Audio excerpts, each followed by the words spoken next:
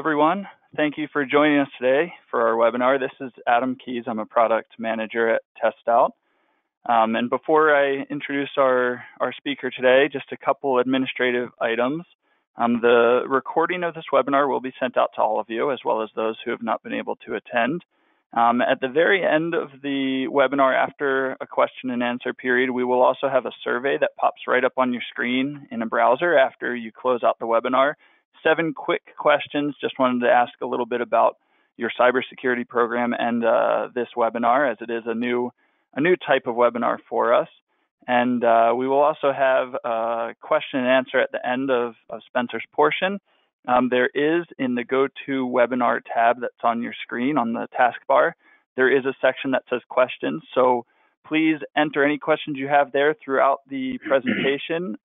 For those that are individual questions, I'll respond to you directly. And for those that would benefit the entire audience, I'll save those towards the end. But please enter those questions as you have them. So today we're going to be, we recently had a educator conference for TestOut. And one of the major questions that came up a few times listening into different instructors was building out a cybersecurity program and the pitfalls and the stumbling. And I thought this would be a great topic. And while at this conference, I was pleased to have a conversation with Spencer DeGraw. He's the Cybersecurity Chair at LDS Business College. And he seems to have gone through the whole process from nothing to a comprehensive cybersecurity program at LDS Business College, and has done so in just under 6 years. So I thought he would be a great person to walk through what he was able to experience, an ideal scenario of what you want a cybersecurity program to look like. And with that being said, I'd just like to turn it over to Spencer, and happy to have him here with us. Great. Thank you, Adam.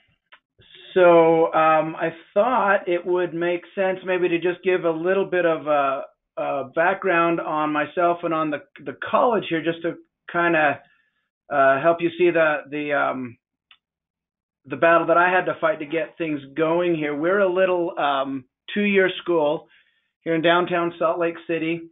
When I started here, I just started as an adjunct, teaching a couple of IT classes, and that was it. Our name is LDS Business College, so most of the focus here at the college is in the traditional business concepts, the accounting and the finance, and so IT was really kind of an afterthought here. And after teaching a couple semesters here, I started having some kind of blunt conversations with some of the folks here about the importance of IT. And you can't really have a business without IT nowadays, so you can't really have a business college without an IT program as well. And fortunately, the senior executives at the college understood what I was saying and gave me a chance to kind of build things out. The problem, of course, was, as many of you probably experienced, I had no budget and nobody to help me. So it was pretty much just me. By way of my personal background, I did come out of the cybersecurity world, so I'm not really, I don't consider myself an academic. I consider myself a high-tech professional who's now dabbling in academia, I suppose. I did come out of way back when I started in networking, kind of evolved into the cybersecurity world. So I do have some background in cybersecurity, so that did help. Again, as I mentioned, I started here just as an adjunct, but they did finally bring me on as the only full-time IT instructor. So the program that I built was not just cyber. Initially, I had to build the IT program, and then once I had that built up, I was able to kind of pivot, and now I'm just focused on the cyber. We've got now a couple of other full-time people that we've gotten here over the past few years, and so I've been able to kind of push some of the traditional IT courses and stuff to them, so I can just focus on building up the cyber program here. But again, just to kind of hopefully set a context here, that I did start with nothing. I had no budget. I still don't have much budget. All of the hardware that I have has been donated. The school will provide some basic things, but most of the hardware, computers and workstations I have all been donated. So that was, and that actually turned out to be a lot easier than I thought, which I'll get into a little bit later. My philosophy and strategy in all of this, as I've been building it up, was just this idea that, this idea that if I build it, they will come. I didn't fully trust that. I loved the movie, but I didn't know if that was going to be realistic in real life. So I kind of took the approach of I was going to build it first and kind of prototype things and see if I could get things working before I even went upstairs and try to get it all approved. So I kind of have a slight variation on that, saying that success breeds approval. A lot of the approvals that I've been able to get lately have only come because I've already kind of been doing it. So I suppose it's a slight variation on the easier to get forgiveness than permission model, but that's kind of how I've kind of approached that. So just as kind of a context, here's the common obstacles that I'm going to assume. I'm not sure exactly who all is on the call with us. I'm going to assume we've got some small schools, university college schools. I'm going to assume we've also probably got some high school folks on here as well. But I'm pretty sure most of us probably have some commonalities, common experiences where, we have no hardware. We may or may not have any cyber experience. I really was a department of one for a long time, and so I had to figure out how I could scale myself. The first thing I had to figure out was what classes was I even going to teach. So these were kind of where I had to start. As I'm building these classes, and again, not coming out of academia, I also had to learn some of the basics of how to assess things and how to build rubrics and that kind of a thing. And so that's one of the obstacles that I had to initially deal with. That was actually where I first kind of came across TestOut, and some of the stuff that the TestOut technologies were able to do was provide a lot of that for me. And then, of course, in the long run, I had to justify any new costs. So that was really where I started, and I have to think most of you are probably feeling like you're in about the same spot.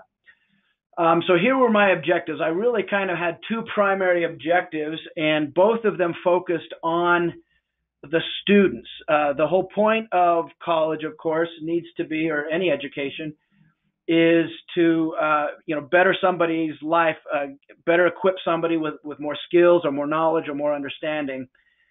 And so I kind of, as I started by identifying what was going to be of most value to the students, I had to always kind of keep in mind that whatever we were going to teach here, if it didn't lead to some beginner job, then what was the point? I probably shouldn't be spending my time and effort on it. And again, we're a 2-year school, so I don't have the luxury of having 4 years to teach these students. I have to get them in and out and get them working. I have a lot of my students who are mid-career folks. Some of them have already got bachelor's degrees, and some even have master's degrees. They just don't have any technology experience. So I needed to make it, as beefy as possible to get them a solid foundation, and then get them out working. So as I was designing and defining what classes I was going to build, that was kind of my first objective. Is I needed to figure out what were the easy starter jobs that someone coming right out of a 2-year school could get. And so that was kind of where I started there. In the cyber world, now in the IT world in general, of course, that's always going to be a tech support job. Those are, there's a billion of them out there. They're all over the place. But they have to have a basic IT foundation. In the cyber world, what I find is probably the most common starter job, beginner job, is going to probably be some sort of a security analyst, working in a SOC somewhere, a security operations center. And they're doing some basic packet analysis and traffic analysis stuff. So we'll get into a little bit of that later. But this, to just kind of give you a point of reference, this was where I was starting, as I'm trying to figure out how can I get these cyber students into these beginner cyber jobs specifically a security analyst is my primary focus. My second objective was to provide an opportunity for my students to put stuff on their resume. So everything I'm doing here, all the classes, or a majority of my classes, end with some sort of an industry certification. I have to assume many of you are already doing some of that with the CompTIA certs, and of course the TestOut certifications are in that same league. And so we of course have kind of hitched our wagon to the TestOut certifications. I personally am more of a fan of the, there's two kind of exams. Do I know how to answer a multiple choice question, or can I actually do a task and complete a task? Can I actually configure a server or set up a system somehow? So the TestOut certification exams, personally, I think are the better type of a certification, even though they're not as popular and have not been around as long as the CompTIA exams. So the fact that I can use the TestOut certifications as our final exam was another key part of building out these classes. So again, with the student focus as my top priority, number one, am I preparing them for jobs? And number two, am I helping them build their resume with certifications? So those were my two primary objectives when I started out. And I will also address as we go along here how as part of building up this program, I've tried to build out kind of my own little lab so that I have an excuse to hire some of my better students in this lab in some sort of an internship position, so that they can also add that to their resume. So as I mentioned before, if the primary job in a cyber, or the most common entry job in for a cyber student is going to be some sort of a security analyst, they do need to understand packet captures and packet analysis. And so what I hope to convey today is, even if you don't know much about this, at least now you know kind of what you're shooting for. And there's a couple of really easy tools that I'll show you here in a minute that you can kind of build into your programs that are wonderful tools. There's a lot of resources out there available so that you can build all sorts of fun projects and labs around them. The one primarily that I'll show you is Wireshark. It's been around for 100 years. Every network engineer on the planet probably has already got it installed on their laptop, or at least knows about it and has used it a few times. So Wireshark will be a key part of this. But again, focusing on what that starter job is as a security analyst. So the first thing that I had to kind of figure out was, what were my available resources?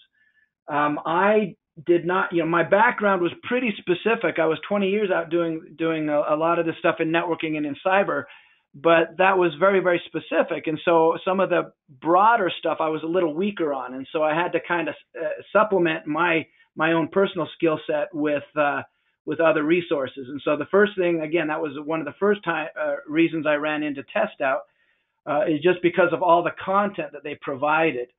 I didn't have the time nor the ability, or really even the depth of knowledge in a lot of some of the broader stuff to provide all the lectures and all the content and stuff. So having it kind of all pre-built for me just made it very easy to kind of supplement what I was trying to do. So using this idea of a flipped classroom, I was able to do all of the, all of the what we would traditionally call lectures in the classroom. I kind of pushed that off onto TestOut. So with all the videos and all the videos that they've got in their content, the students in our program, they're supposed to have already watched all the videos before they come to class. Now, realistically, many of them don't do that, but each week they know what videos they're supposed to be watching, so they can get all the lectures without me having to actually deliver all the lectures. And so it allows me to focus on just the labs and stuff that we're going to do when we're actually in class. So by using this content provider like TestOut, it's allowed me to really flip the classroom upside down. And so the students have to do all the labs and watch all the videos, and they do all that on their own time. That's their homework. So all we're doing in class is just playing, and I will have some conversations and to try to maybe help explain some things that maybe they're not understanding. But once we get through the discussion part of it, then it's pretty much all right. Everybody fire up your laptops and let's start playing. It was huge for us to build some virtualization capabilities. So we use VMware, and I've kind of got some references online there. Some of you may already be aware of this and may already be using it, but they've got a pretty good education licensing program through Cavuto that I just buy a departmental license. I can't, it does have to come out of my budget, and I have been able to finally scrape up this much money a year to pay for it. But $150 a year is about what I think I'm paying now, and that gives me access to all the VMware software. So then the students can download it and install it on their machines, and then of course we're running it. I'll explain in a minute how we're running it, some of it in our little student lab area as well. But that's for $150 a year, that certainly was doable, and I was able to justify that. So I do have that into my budget.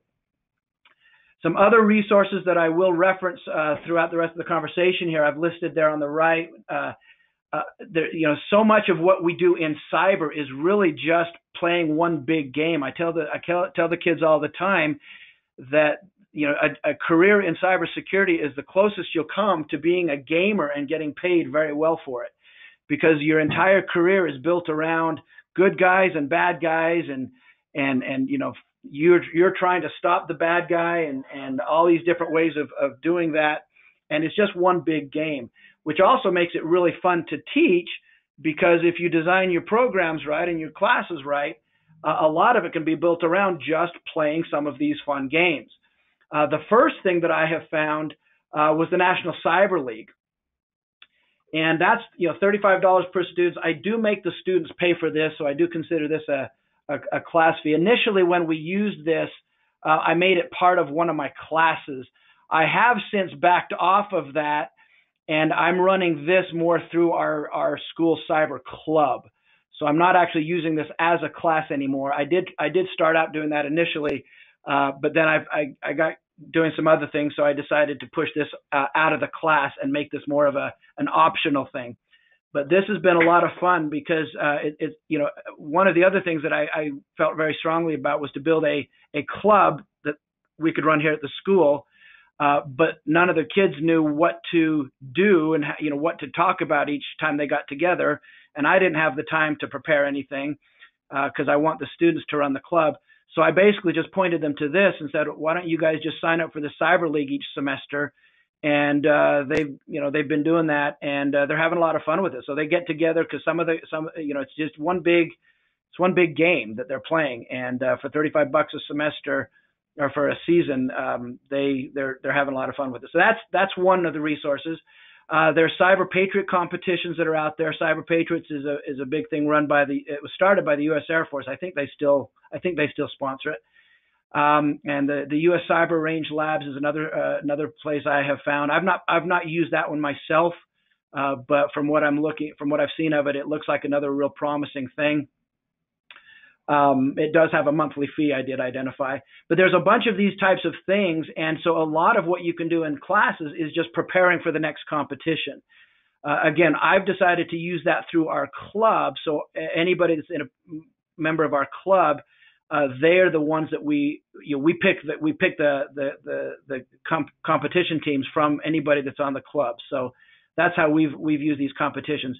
We go to a lot of these collegiate cyber competitions that they have around the area here in again we're in the Rocky Mountain region, so we go to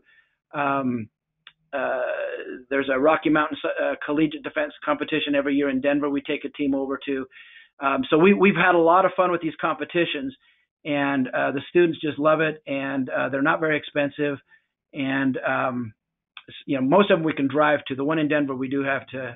That one's more expensive because we have to, go to get a hotel and get over there. But anyway, these are just some resources that are out there. There are plenty of others, but these are the key ones that I thought I would at least list here today. The two primary tools that I use throughout my courses, in addition to the TestOut stuff, we do use a lot of the TestOut stuff. We are already signed up to use their new ethical hacker class. I think we're one of the first ones probably to sign up for it. But I've been talking with them a lot. I knew it was coming, so I've been kind of waiting for it to be released. And now that it's out, we've already plugged it into our LMS, and we're ready to use it this fall. But these are the two open source tools that we use a lot, and we try to be kind of a little bit repetitive in our classes. So we don't just use Wireshark in one class. We use it in 2 and 3 classes so that they're getting some really good exposure with it. It's just a free tool at wireshark.org. Any student can download it and install it. I think they've even got a Mac version. I know some of our students have Macs. Kali.org is the big one we get into when we get into the real cyber intensive classes. Kali is just an open source tool out there that's got a whole bunch of things out there. And in one class, we kind of just spend the time just exploring the different tools of Kali. So, I'll get into a little bit more of that later. But these are all resources that are out there. They don't cost any money. So that's very helpful as well. So I've got the next few slides just to kind of throw some little, different what-if scenarios. So what are my options if I don't know much about cyber? So again, the real value for me by using a content provider like TestOut is you don't really have to know that much, at least not initially, because you don't have to provide the lectures, you don't have to provide the labs. It all can be done right through the portal. And the students can kind of do that on their own time. Now, if you're brand new to it, then you might want to use the time during class to go through some of the TestOut labs. So I know there are some schools that are doing that as part of their in-class experience as well. And especially if you're just starting out, that's certainly doable. You will find over time, as you get more and more comfortable with what you're supposed to know, that you can kind of, again, push that off to the homework, and it frees you up to do more of your own little in-class projects, which is where that's where the classes really get fun, is when the kids are working together on solving some problem. It also makes you more of a facilitator rather than having to just be the lecturer. So I have found, in fact, in a lot of cases, still I find, I don't know all the details stuff, so I'm kind of learning it as I go as well with the students. And so we're just kind of all learning it together. What are my options if I'm a department of one? Well, again, TestOut has been extremely helpful there. There are other resources out there, and I've explored several of the other ones. In a couple of classes, I'm using stuff because TestOut either doesn't have a class or I'm not, what they're providing is not quite what I need. But by using a content provider like that, it makes it scalable. One of the things that I have been able to do in a couple of cases is by having all of the homework done on the student's own time, I can scale my own self a little bit better because I can have one big lab class where I might have students come in from, maybe my network class and my server class, but I have one joint lab together where they're all kind of working on projects together. So that way, even though I've got two separate classes, one focused on the Server Pro content, one's focused on the Network Pro content, I can have kind of a combined lab. So again, I'm scaling myself a little bit easier that way by mixing, the TestOut content that they're learning on their own time with what we're doing in the lab. Another question: what are my options if I don't have my own lab environment? This, of course, was a big problem for me early on. I did have a classroom that had some hardware in it. So I was fortunate, at least enough to have inherited that, but it was limited in what it could do. They were just desktops, and the students were sharing them, and invariably I'd get one student that would click the wrong button and he'd reformat the whole machine, and it was really kind of a pain. And so the first thing I had looked at was trying to kind of build a virtual lab through either Azure or AWS. I didn't end up having to need this because I was able to get several servers donated through some door knocking that I did initially. But that was going to be my initial plan, was to just see if I could at least justify enough budget for AWS or for Azure, one of those online virtual environments, so that I could at least have an environment where the students could log in and create their own virtual machines. It just seemed to make sense to me to to let the kids play in the virtual world. In addition to the fact that it's easier for me and it scales me a little bit better. Obviously, most of you already know in the IT world nowadays, most of it is virtual anyway. So the students need exposure to the virtualized world anyway. So this just was an excuse to do that. As I did mention, I was able to get some hardware donated. So I started building kind of my own virtual lab as well.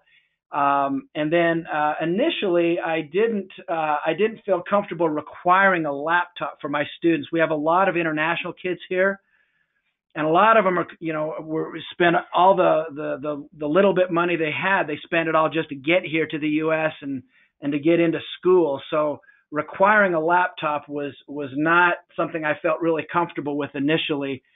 And so by building out a virtual back end, or kind of a cloud, basically I built my own little cloud here on campus. So I had a little bit more control of it. And so then all the students really needed was just a browser. They just needed a browser, and then they could connect to the VM in my cloud environment. So that's kind of where I started. I think I had 3 or 4 pretty beefy servers on the back end, each running VMware's ESXi technology. And then I could just build some VMs on top of that. What this eventually evolved into, just as a side note, was it also then gave me an excuse to start hiring some of my own students to now run this cloud environment for me. So now I've gotten to a point where, again, success breeds approval. I was able to show my executive team what I had built here with basically donated hardware, and the VMware software licenses that I had purchased were fairly relatively inexpensive because they were education licenses. So by having it already built and being able to demo how I'm already using it, when I went to the executive team and said, look, I want budget to be able to pay some students, I don't pay them all that great, but at least I can pay them something. And again, it's resume material for them to say, look, I've built and manage a VMware environment, cloud environment for the college. It's a win-win all the way around. So that's kind of where I started. And as I've gotten now, years later, I keep getting more hardware donated. Local businesses are finding out what we're doing here, and they're actually throwing hardware at us. So I'm actually at a point where I'm starting to turn away hardware. So it's kind of nice, but I have not bought one desktop or one server on my own here. So it just took a little footwork up front to go out and start asking some of the local businesses. What are my options if I want to use VMs in the classroom? Again, I've kind of explained that the primary infrastructure that I'm running on is ESXi from VMware. I do pay for the educational license that's part of my departmental budget, but it's not that much, and we just have to. The students just have to rebuild the licenses and rebuild the machines from time to time as they're going through that. So it's worked out really well. So virtualization really is the way to go. It just makes it a lot easier. Plus, if they break a machine, they don't really break a machine. You just delete it and you reinstall it. So it's pretty slick. Some of the obstacles, again, some of this is a little repetitive. Cost of the hardware. I have not bought any of the machines myself. I have bought a couple of switches, and I think I bought 2 routers. But all of them were used, and all of them off of Amazon, and all of the switches were under $100. And I think the routers cost a couple $100, but I saved up and I got those. I have been able to get most of my routers and switches donated, but I did need some extra switches for my one networking class, and so I was able to get on Amazon, and I found some for under $100. So anyway, it is possible to do. My initial problem was an executive team that had they couldn't even spell IT. So I had to convince them, first of all, just the importance of it. It wasn't a hard sell. Honestly, most of them intuitively knew it, but they just didn't have any clue or point of reference on how to build it. So when I offered to just build it, they pretty much just kind of said, great, just let us know, if you need something, accept money. Of course, they didn't want to give me any money. There is some legal issues that you probably want to consider. Where we run everything in our own sandbox, it's not really a major problem for us.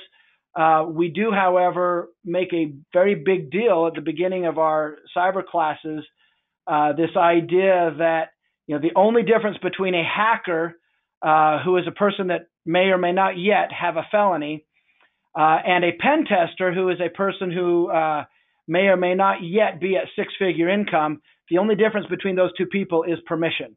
And so it gives us an excuse to really pound the idea of getting approval and getting contracts in place. So in our 200 level classes, our upper level classes, all of our cyber classes begin with the student signing basically an NDA, non-disclosure agreement, and some other legal looking paper that I don't know if it's actually legal because it doesn't really hold them to anything, but the idea of just making sure they understand, you do anything outside of our lab and you're on your own. If you get arrested for something, we're not liable because you signed this document. So anyway, that really gives us a chance to kind of impress upon them the importance of understanding that when we're dealing with cybersecurity stuff, you don't have permission to just go hack anybody.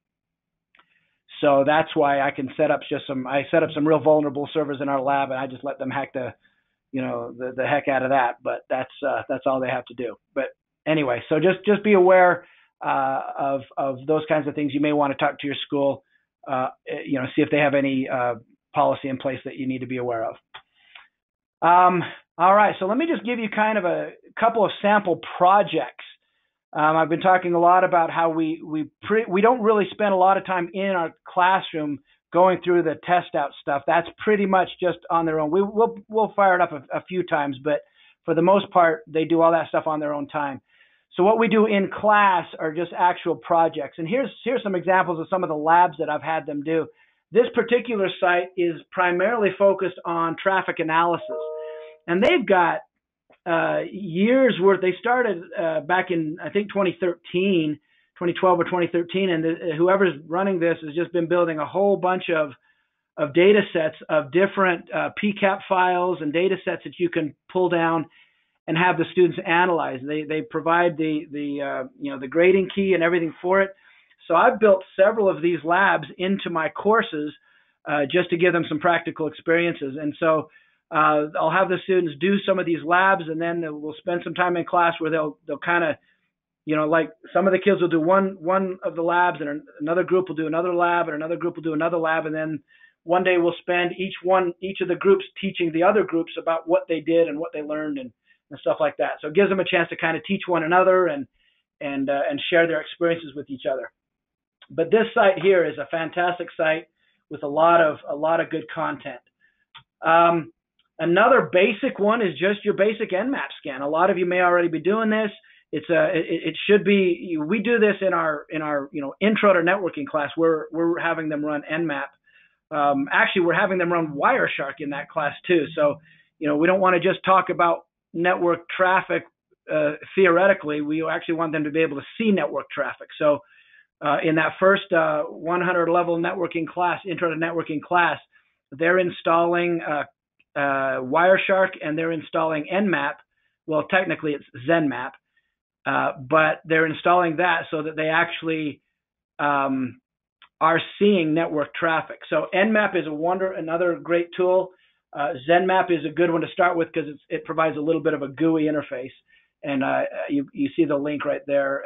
Again, this is just open source, so it's just free. What I listed there, I think, was an old assignment that we used to do. We had them build, in one of the classes, we had them build a little work group. So this was part of a networking class. This wasn't specifically cyber, although this is one of the foundational classes to get into the cyber program. So in this first class, they had to build their own little work group. So they each fired up their VMs, or now that we have the ESXi model, they all log into the ESXi server, and then they build VMs inside there.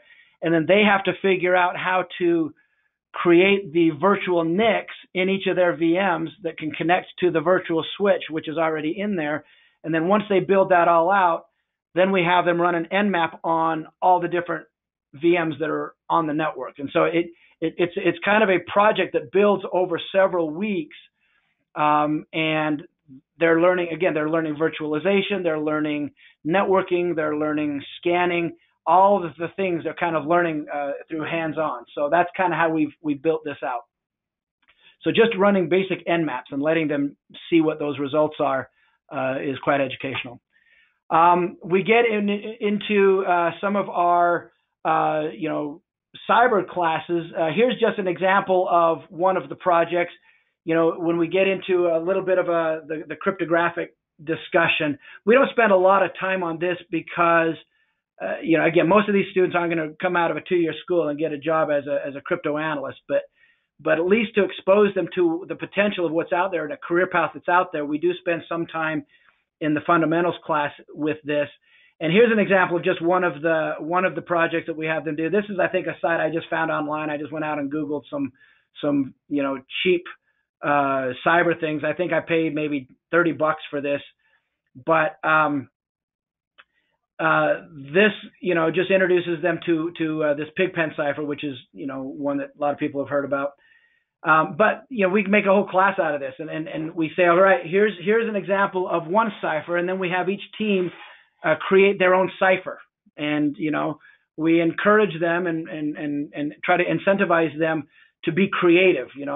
Step outside of your comfort zone and don't just do your basic, you shift the alphabet letters by 2 kind of a cipher. So we've had some come up with some pretty crazy ones where they get into even the coloring scheme, where they pick different colors and each color represents a tech, a character or something like that. So some of them have actually been very, very creative and come up with some really cool ideas. But they have to create their own cipher, and then they have to be able to try to get messages to their team members through the cipher, and then the other students get a chance to kind of try to break it. So anyway, that's just one example of what we do. Here's another example. Again, I just found this one on Google. The kids half the time find it on Google too, so they can kind of find their own answer. But it's okay because it introduces them again to the idea of ciphers and the different ways of doing it. This particular one has 3 different ciphers on it. The main one on the left is just a binary cipher. So they have to go out and find a binary to text translator, which again, they can just go Google that. And then they just type in all these bits, these binary numbers, to get the answer. It leads to a URL, which is to download the Alice in Wonderland PDF file. And once they download that file, then they go over to the top right cipher is a book cipher, which means they got to go to page 5, line 15, word 6, and then they got to find all those words. And then that comes out, and that's solvable for them. And then the other one is, I want to say it's a hex. I can't remember what cipher that one is, but anyway, just kind of on the back of his neck, there's another cipher, and they figure that out. So we can spend a whole class period just getting them to solve this puzzle. Anyway, so there's just another example that we have, and I guess that's all I have. So hopefully I laid out a pretty good explanation as to what we've done here. I suppose, Adam, we can open this up to Q&A now, or if anybody has any questions. And a couple reminders, there is a question panel on the GoToWebinar taskbar that loaded on your screen, so enter any questions there. And there will be a very short 7-question multiple choice survey at the end with just some insights into what you thought about the webinar and future webinar topics. Just to kick it off with some questions, you talked about how you prepared students for the level 1 security analyst as a job. Tell us about kind of like the core courses that students have to complete, like the networking courses, and then the specialized course that get them all the way through your program. Yeah, so when I first started here, I kind of had to build an IT department before I could build a cyber-specific program. So when my first title here was really department chair for the IT department, but I was also the only person in that department. So I mean, it's a little misleading. But so I had to build out really an an IT program first, and so we kind of start with. We kind of established a core set of courses that we needed every technology student to be aware of. We started out with, and also, by the way, we made it. One of my early things was to try to make it so that I could do some of these online. The college has since kind of backed off of that a little bit. We have a different online strategy now that's done in a different area, so that's not a primary focus for me now, but initially it was. And so the first thing I wanted to do was make it so that I could teach a course face-to-face or online, which again, the TestOut stuff was what made it so useful. So I used their PC Pro content. Was one of the first classes that I used, because that aligns with the CompTIA A+, which many of you may already be using, and so the PC Pro stuff, because it had all the videos and all the labs and everything. Again, I didn't have to actually teach that one face to face. In fact, I still don't teach that one face to face. That's one of there's two classes that I don't even have a face to face option for. And I use the PC Pro is the content that I use for that one. But that gives them just a decent overview of hardware. What is a NIC, what is a motherboard, what is a memory card, and I don't have any hardware that they can tear apart in class, because again, all my hardware is donated, so I don't have enough for them to play with in class. So that one I just do online, but that is kind of an important foundational content. They need to understand some of that basic hardware stuff. Then I also have them lead next with the Windows client. So my four foundational classes, if I were to identify the four, would be the PC Pro, using the PC Pro stuff, a Windows client class, which I use TestOut for as well. But that, just introduces them to Windows 7, Windows 10. That's where they start to learn a little bit peer-to-peer stuff. So we do some of the peer-to-peer networking stuff in class for that one. The Windows Server class and the Intro to Networking class. So those are my four foundational classes. I do also have a programming class, but I didn't build that one. Once I was able to hire on a full-time faculty to kind of take over the CS stuff, I just told him I wanted him to build me a scripting class, preferably using Python, and he's built one using Python and JavaScript, and so I just kind of use one of his classes, so I can't take credit for that, but that's not mission critical for me. I like it because most cyber professionals do need to know how to script and write some code. And so I have built that into, but initially I did not have that. Initially, I just started with those four that I was talking about, the hardware, the Windows desktop, the Windows Server, and the networking class. That was where I started. Then later on, I wanted them to also have Linux, and so I've made that as an elective and stuff like that. But those are my foundational. Those are my 100 level classes. So hopefully that answers the question. Yeah. And then what classes do you have as the advanced options? I know you mentioned ethical hacker. Yeah. So when we get into the advanced stuff, those are my 200 level classes. My first 200 level class is the cybersecurity fundamentals. So once they've done all the 100 level classes, then they, in fact, I've made Windows Server a prereq to the fundamentals in cyber, because they need to know Active Directory and they need to know GPOs and that kind of stuff before they get into the cyber class. So my intro to cyber class is a 200 level class. We do use the Security Pro content for that. But that's where we start really using Kali. So I introduced Kali in that course. And a lot of what we're doing in our face-to-face classes is just playing in Kali and in virtual machines. And it does give us a chance to go back and review all their networking stuff, because they have to, they got to network their network, and they got to make sure they're all on the same subnet, and they've got to make sure they're all, configuring their machines on the same to the right subnet. So that's where I introduced that. I have had a pen testing class. I did have to hire an adjunct to build that one for me, and we were using the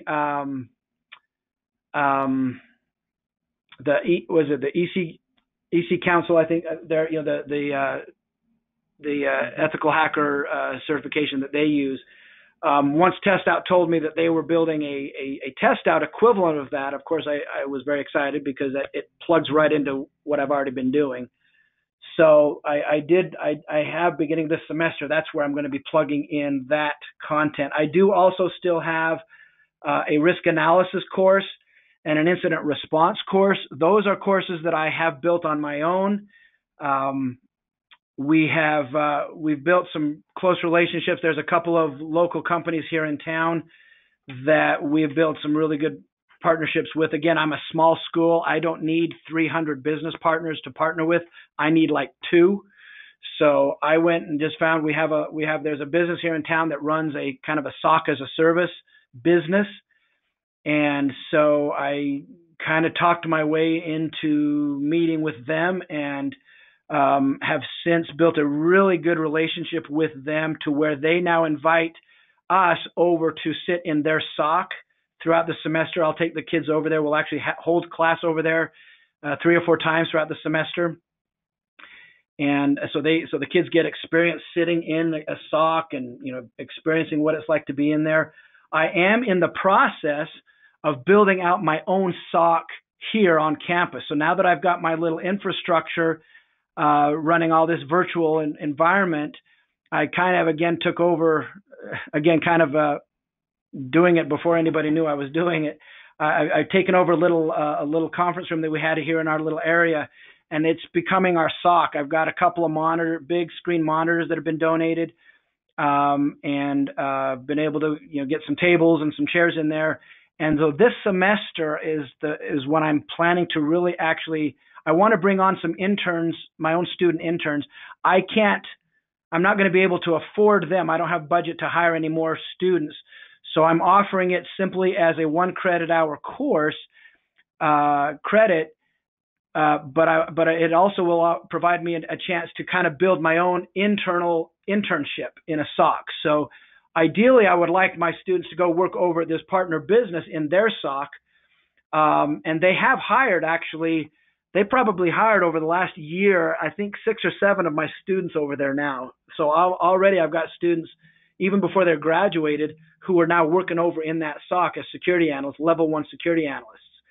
So that partnership has been huge for me, but they're not going to hire all my students. And I've got some students who, may or may not be able to find an internship on their own. So this gives me a chance to kind of hire them unpaid to work in my SOC here. So that's the next big thing I'm trying to build out that I'm hoping for this next semester. So so I'm really excited to see if I can get that working. I also have just a basic cyber lab class, and that one really is just a lab. I mean, we meet once a week on a Friday morning for 3 hours.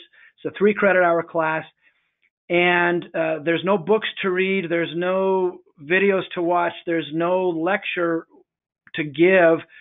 We do have a lot of discussions, and so I do lead a lot of discussions on different things. But basically, it's kind of a cumulative class, a culmination class, where I say, okay, now we're all going to build out our own environment. And so this is where we talk a lot about firewalls. We talk a lot about IDS systems. We talk a lot about SIM systems that are used inside of a SOC, but a lot of that is theoretical discussions, and they haven't been able to go real deep into those. And so this lab class is really where they're just building me an IT environment. I break them up into teams of 3 or 4. Well, actually 2 or 3. I prefer smaller groups. So I break them up into teams of 2 or 3. I've dedicated one ESXi box to this group. We beefed it up with RAM. I do have enough money to buy some RAM cards, so I've been able to add some more RAM to some of these donated machines. So I've got a couple of ESXi boxes or Dell servers that I've really beefed out with a lot of RAM, and so each team has to build their own firewall, and they have to build two virtual NICs on that firewall, and we just use pfSense because it's free, right? It's open source. So they just build a pfSense firewall, and then they have to their external interface. They have to connect to the ESXi switch that was, the default ESXi virtual switch that's there, so that they all the firewalls have to be able to see each other, and they have to prove to me that they can ping each other and see the other firewalls. And then each team has to build on the internal interface of that firewall. They build out an IDS system. They build out an Active Directory domain system. So we basically spend the entire semester just building out a network. And the objectives, most of the assessments that I'm doing in that class are pretty binary. They either did it or they didn't. There's not like any major rubric where I'm grading them on certain things. It's like, did you build your firewall? Yes. Does it work? Yes. Have you set 10 different rules in your firewall? Yes. Right. And it's pretty just either they did it or they didn't. And then the same with the IDS system. We use Alien Vault as IDS just because it's free. And then they have to bring up a Windows domain controller. They have to bring up a secondary domain controller added to that domain. So that again kind of reiterates their whole server focus in their IT side. They have to then install a HIDS, host IDS, on each of those two boxes that then can report up into Alien Vault. So you can see, we push these kids. We set the bar pretty high here, but because we're not really grading them harshly and on silly, administrivia type projects, they either did it or they didn't. And so it's pretty easy to grade, but it gives them a chance to just play. So kind of a long answer, but hopefully that answers the question. Yeah, great. And then we have some setup questions. I know the length of your program's 2 years, but a couple of the setup questions is, do you have kind of your minimum requirements for the hardware, and how do you manage things like Microsoft Server and Windows licenses? Very good. So I told you initially we did not want to require laptops for our students. Primarily because I didn't have the bandwidth to go and find some great educational deal for the college. And with all my international students, I was a little hesitant to require that. The college has now, and again, part of this I think just became out of the fact that we are starting to have success. The college now has built some relationships with local vendors, and we do now require laptops for the students. That doesn't necessarily mean that all the laptops are working. So I don't want to set a false expectation here, because a lot of the students are, they're gifted old laptops that still don't work. But at least we now have that. And so if your question is the minimum specs for that, we do have a minimum spec for that. And off the top of my head, I'm trying to remember. I want to say it's at least 12 gig of RAM and at least an i7 processor. I don't like the AMD processors. We've had problems with them, so I like the Intel. The i5 is not enough power, so an i7 or higher Pentium the i7 multiprocessor chip is our minimum requirement on the hardware for the laptop. As far as the servers go in the back office, we'll take whatever we can get. So, like I said, we found a couple of large companies here in town who, as I've made contact to some of their IT people, and I've said, look, when your current hardware comes off of depreciation schedules and off of your books, and you're just going to throw them out anyway, just think of us. And so I've had several of them reach out saying, hey, I've got 3 big Dell boxes that we're going to get rid of if you want them. I've got these, I've got a couple of Cisco routers if you want them. And so that's how I've gotten all my hardware. So we'll get what we can get. A lot of the servers, I have been able to scrape enough money to add RAM to it. Most of them have come with enough storage. but most of them have not come with enough RAM. So I have had to go out again. I just go out to Amazon. Amazon is my new best friend. So I just get some memory and stuff off of Amazon, and so we beef up our machines. But this also gives my students, again, because my students are doing all this. I haven't opened up or added one RAM card into a machine. I've hired about 6 of my students over the years. Right now, I've been able to scale my team up to 6. So I've got 6 students in there. I don't pay them great, but I do try to pay them. And so this gives them an excuse now to, if they need to buy something, they have to send the link and request to me, and then I decide whether or not I can afford it and whether or not I can get it. But so that's kind of how we do that. Do these donated machines come with the licenses already installed? The desktops have all come with a Windows license, yes, as part of that. But even if they didn't, I do go out to Microsoft has their educational program. It used to be run through Cavuto. Now they're running it through their Azure system. And I have been paying in the past. I have been able to get approved a budget to pay a departmental license for that. This past year, again, my executive team finally discovered what I was doing down here, and they said, "Oh, that's cool that you're getting all that software, at the discount. Do they have a school-wide license?" And I said, "Yeah, but you're going to have to pay for it because I can't afford that one." So now the school has taken over that, paying for that license, and they're now so they now buy that through. Again, Microsoft used to run it through the Cavuto group, but now they're running it themselves, I think, just through their Azure site. So that's how we're getting that now. So we get like Office 365 through them now, and all of the Windows licenses that, Windows Server.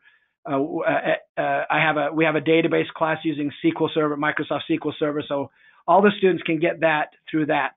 So the school does pay the license now for that, and the students can just download what they need. And so all the virtual machines, they can pretty much get what they want. A lot of the other software outside of the Microsoft, so we pay for the only things that we have been paying for. I still pay the VMware license through my department because the school won't take that one over. But so I pay for an annual VMware license, but that means all my students can use it. And then the school is now paying for the Microsoft licenses, but all my students can use that now too. Everything else they get, we're just using open source. Awesome. And then one final request from you would just be if you could, we'd love to send these slides out to everyone who's on here. And there's been a request just if you could map out the layout of the classes that you offer through your program, how that kind of looks as a sample, and so that we can send that out after. You mean like just the catalog list of the courses that are part of my program? Yep. Or yeah, like sort of how we walked through the core classes, the 100 level and the 200, what the offerings are, what's required, what's elective, and kind of a snapshot of how you've organized your program. I'll add one more slide to the end that will kind of have a snapshot of that. Great. And so that's about all the time we had. If you have any additional questions, please feel free to send them to me. My email is akeys, the letter A, Keys, @testout.com. Be happy to answer any of that. And in just a second, when we wrap up, there will be a little survey, just 7 multiple choice questions that pops up on your screen, a couple short answers. And we're very grateful, Spencer, for your time. I've had some feedback come back on the questions page saying, thank you very much. This was very informative, very helpful. So we're very grateful for all of the work that you've put into this. And for all those that are in attendance, we will send out the recording and the slides once we have that compiled and published.